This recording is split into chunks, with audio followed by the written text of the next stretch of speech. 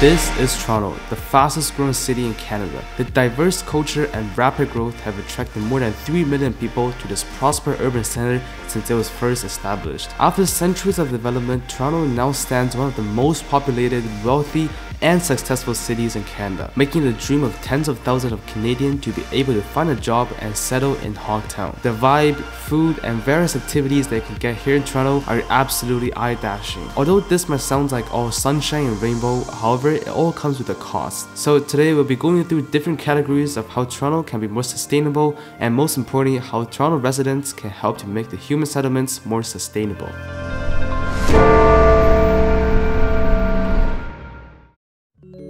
Hey yo, how's it going? Today I'm joined by Jake Su here with a couple of Timmys here in downtown Toronto, and today we're going to talk all about the sustainability of the great city of Toronto. Cheers. So you see, always coming here to Toronto from such a small town like Oakville always fascinates me about how much things is actually out there. There's so much more thing at such a bigger scale that I never thought of. I mean, where can you find traffic like this back in a small town like Oakville? Well, we got that also. However, have you really thought about what is it that the Canadian citizens truly want?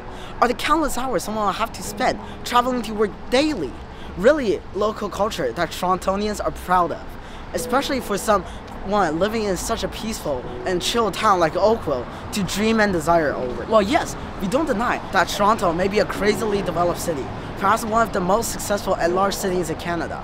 However, what about all the pollutions? What about all the people that get stabbed every day from the TTC? What about all the population you can see on the street every day just inhaling and exhaling their cigarettes and vapes? Is that really the kind of city you want to go to? So today we're filming this documentary in Toronto for a school project, you know, sustainability stuff. So we're gonna go around Toronto, film these different stuff, like things like that. So yes.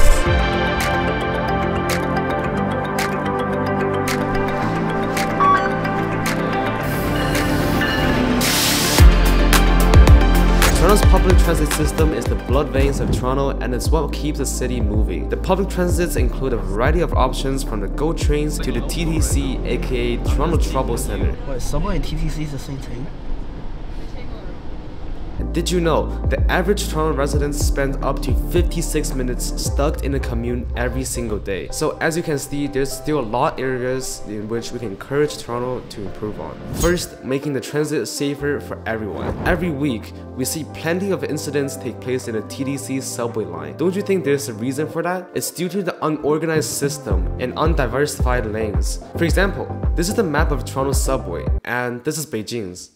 我在北京 Second, making the transits more accessible. We should give out discounts to youth and elders, or even better, for free. Compared to Oakville, which, if you didn't know yet, Oakville buses are completely for free. I mean, that's how me and Jay get around while filming this documentary, and as you can see, this largely encourages our willingness to touch grass. Now here, let's do a quick math. The average Toronto transportation per month is 913,454.08 grams CO2 emissions, and with the new program of whatever this number is, which means we saved this much numbers, that's a bit of a mouthful, so I'm not gonna say it. For all of your monkey brains, we basically developed a very achievable program where we use the exact same duration, but half of it is using public transportation, which we found reduced the carbon footprint by a lot. And here's all the math if you're ever interested. And as you can see, we can reduce a lot of CO2 emissions if we can commit to travel more sustainably. Lastly, according to the City of Toronto's Climate Action Plan, transportation accounts for more than 1/3 of greenhouse gas emissions in the city.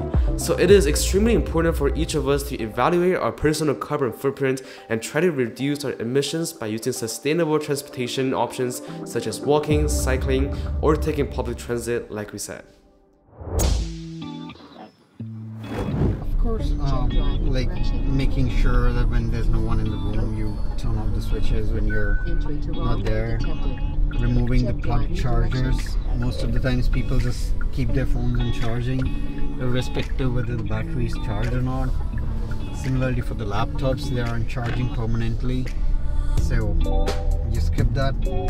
This can help you reduce your electricity wastage.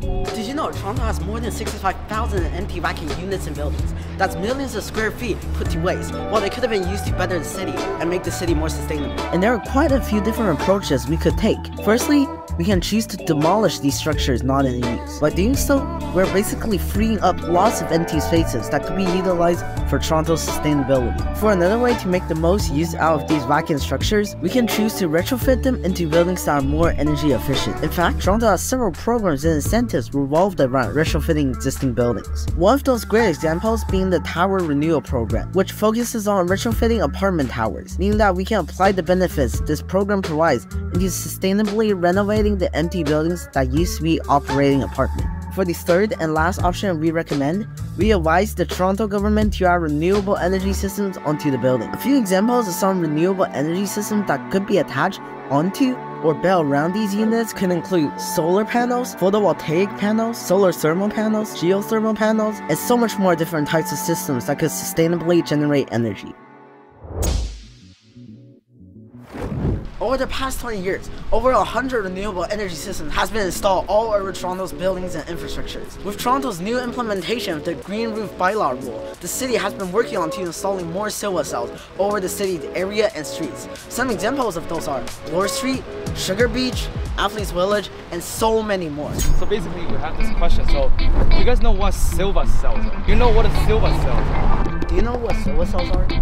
What? I'm sorry. No, I don't. No, what is that? If you don't know, solar cells are sustainable infrastructures located on the streets and sidewalks that helps to keep the soils from being compact so more greeneries are allowed to grow. Even better, solar cells are made of recycled plastics, which makes them even more environmental friendly. However, solar cells are only applied to certain streets in Toronto. And as you can see from the interview videos, solar cells are not popularized enough, nor did they get the awareness they should get. So, for future plans of the city of Toronto, we encourage the government to implement more solar cells. Thus, we can raise more awareness for sustainability. One thing I'd like to see more of, and I'm trying to do, is just reuse things, right? I think the consumerism of the past is hopefully not something of the future, where people are thinking more about how they can reuse things, buy things from other people, give things to other people, because stuff really doesn't wear out. We just get tired of it, and sometimes that's pretty wasteful. The GTA area has a large amount of effort put into sorting its waste, because just think about it. Imagine millions of tons of waste going through a landfill without any organization in place. Toronto in general uses a three-stream diversion way in order to sort its garbages, or in basic words, it's recycle, garbage, and compost. The city also has several facilities dedicated to waste management, such as recycling and composting facilities, waste transfer stations, and landfills. Toronto also encourages its residents to reduce waste generation and increase recycling through education and outreach programs, which we're going to talk about later in this video. Furthermore, the good thing is Toronto has adopted a circular economic strategy to reduce waste and promote recycling, and that includes the use of renewable resources and sustainable practices that residents can do on a day-to-day basis. In addition, Toronto's government support these small businesses and companies who have sustainable workflow and practices, such as charging more for plastic bags, such as like paper bags for groceries. Overall, Toronto has a comprehensive approach to waste management that prioritizes reducing waste generation, increasing recycling rate, and promoting sustainable practices. But through our time here in Toronto, this one day, and visiting so much places in the city, we realized that it's actually not as what they kind of said in the website. We realized that there are many garbage bins that only have a black garbage bin instead of recycling and compost like how the government promised. So we're here to encourage, and we're here to call the government of Toronto to implement more this three diversion way of sorting garbages like how you promised. Since the 90s, the Toronto District School Board has made environmental education one of their top priorities. And up till this point, they are still working hard to teach kids about the environment. And one of the programs they have implemented to make this possible is the Toronto District School Board's Eco Schools program. helping educational institutions to reduce their negative environmental impacts, encouraging educational activities related to the environment. To add on even more, the Toronto District School Board has installed rooftop solar panels in over 350 of their schools, as well as having planted over 3,000 plus shade trees since 2007. However, Toronto can still do a lot more to help their educational institutions to become more sustainable. And one of our main suggestions for these schools in Toronto to achieve this is by inviting local farmers over to build sustainable classrooms, like some schools in Oakville have already done, really emphasizing the idea of sustainability into every single student by getting them to participate in sustainable practices. In addition, the school board or teachers could give out some assignments related to the topic of sustainability,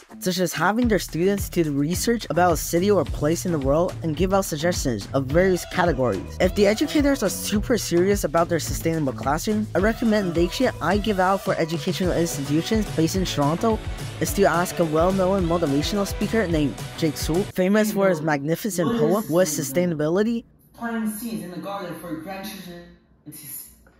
It's like writing a few notes at the beginning of a song the future generation will sing for me. 83, it's our great inspiring symphony, like you'll have seen. And let us make a difference. To pay a visit to their school with the cheap price of only some Haribo gummy bears, as it will greatly motivate the local students to act more sustainable while also educating them about the topic immensely. So here, I took the exact photo but 4 months apart in the Riverdale Park here in Toronto. And you can really see how April showers brought May flowers, and of course, these greeneries that you can see in these pictures. Matter of fact, Toronto's green space covered more than 13% of the city's land, and there are close to 100 community gardens in this Toronto area. So we're here to encourage more local Toronto residents to spend more time touching grass and stay connected with their community garden, as these simple actions help improve the public health, and by reforestation and cultivation, it's the most effective way to remove CO2 and lower the overall carbon footprint. For centuries and more, Toronto's local food and crops has been produced through means of industrial agriculture, keeping around 3 million of Torontonians nutritious and full. However, this system is not what we want the future of Toronto's food production to look like. Now, there is a more sustainable, environmentally, economically, and socially form of farming presented to the residents of Toronto. This is what's known as sustainable agriculture, to meet society's food and textile needs in the present without compromising the ability of future generations to meet their own needs. These benefits of the transformation for the farms in Toronto are widely believed to be reliable, not to mention how many scientific research has proven that this more sustainable model can be just as productive and profitable over time. If Toronto achieves autarky with their implementation of this new farming system, chances are the need of agricultural import will greatly decrease, thus lowering the pollution polluted since the vehicles used for transporting food to Toronto will not be put in use. For more information on how sustainable agriculture works, check out the following link. An example of this being the Bernasor Collegiate Institute High School in Etobicoke. Despite being flanked by great apartment towers and a busy multi-lane highway, it is the location for one of Toronto's new urban farms. The high school was able to accomplish this thanks to their special closed-loop system, where the waste becomes the soil to grow food, and soil becomes food that becomes soil again. When it's operating, residents bring organic waste and receive tickets they can use to buy food at the local market. A bucket of food waste earns a resident $3, while a bunch of carrots can sell for $1. Being sustainable about food production is not as hard as it sounds, because when all is said and all is done, the only actions that are barely actions we encourage the average Toronto citizens to do to help their city to sustain better is as simple as just supporting local products and go check out whether they have an interest in gardening or not. As we conclude our day here in the vibrant city of Toronto, we're reminded that change begins with each and every single one of us. It's not only the city or the government, but it's about all the individuals who are proud to call Toronto home. We listened to the heart of Toronto beat and heard the rhythms of change in nature. And so we strive towards a greener, more sustainable future. We learned that it's not only about the carbon footprint or the greenhouse gases, but rather the connections we build and the collaborative efforts that make Toronto a better place. Toronto is a living proof of what mankind can achieve if we come together with a shared purpose. Together, we can inspire the world, showing that an urban center can also grow and thrive while respecting the creation of our planet.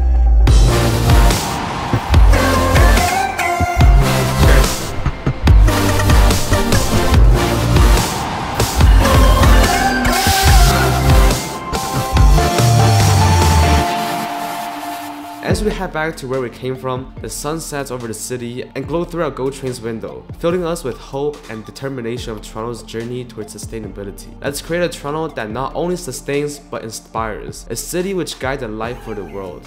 Remember, change is constant and the journey continues, but the future is in our hands.